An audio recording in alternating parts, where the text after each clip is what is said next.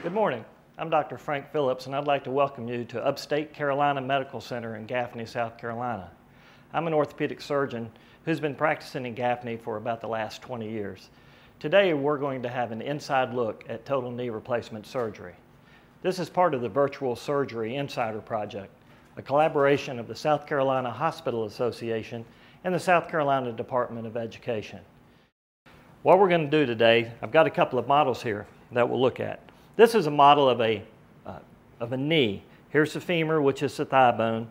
Down here is the tibia, which is the leg bone. Underneath here is the patella, the kneecap. When you look at this knee here, on this side of the knee, this is a normal appearing joint surface. Over on this side is a joint surface that's been worn down as a result of arthritis. There's a lot of other structures in the knee that we'll be taking out during the course of the surgery.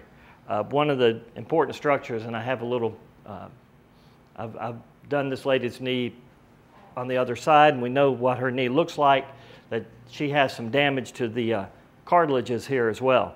So what we'll do is we'll take this knee here, using a series of guides, we'll make some very precise cuts in the bone.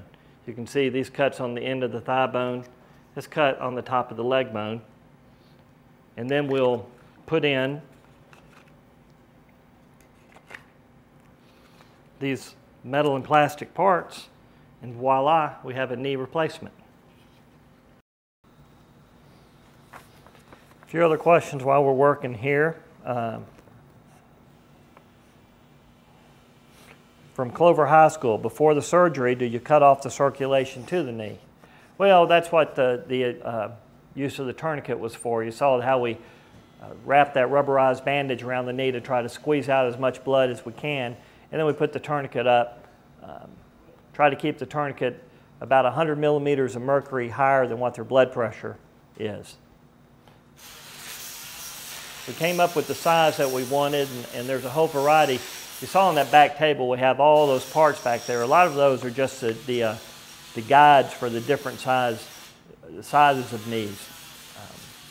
We'll cut off the anterior the anterior surface, the top of the femur, and the undersurface as well.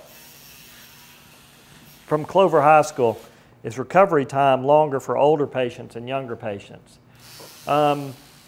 Age is always a factor, more so the physiologic age, how old the patient's body is rather than what the calendar says that they are. A lot of it also has to do with how damaged the knee is before, and that's probably the bigger factor, is the amount of damage that's in the knee. From Northwestern High School, explain how the post works instead of the cruciate ligaments. Okay, these are the cruciate ligaments. Here's the anterior cruciate ligament right here, and on the back side, here's the posterior cruciate ligament. Posterior cruciate ligament runs from the back of the tibia to the front of the femur, and the anterior cruciate ligament from the front of the tibia to the back of the femur. They keep the leg, the tibia, the leg here, from sliding back and forth on the femur. Now this prosthesis that I have here really doesn't have the central post. It's a little bit different type of design. But that post would sit right in this spot right here. And this post would then go up into this area here. And with this being a little bit different design, what that post then would do would be to mechanically block the knee from going back and forth.